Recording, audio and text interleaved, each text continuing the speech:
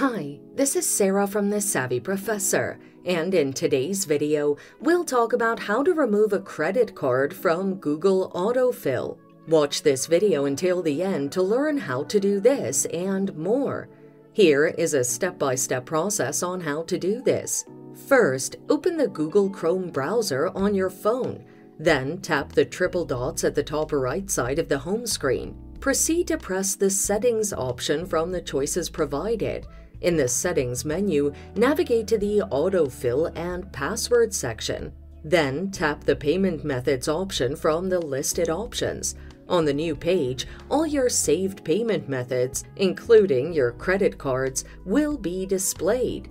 Now, locate the credit card you intend to remove. Press the three vertical dots next to the card you want to delete and hit the Delete button. Once done, you have deleted your credit card from Google Autofill.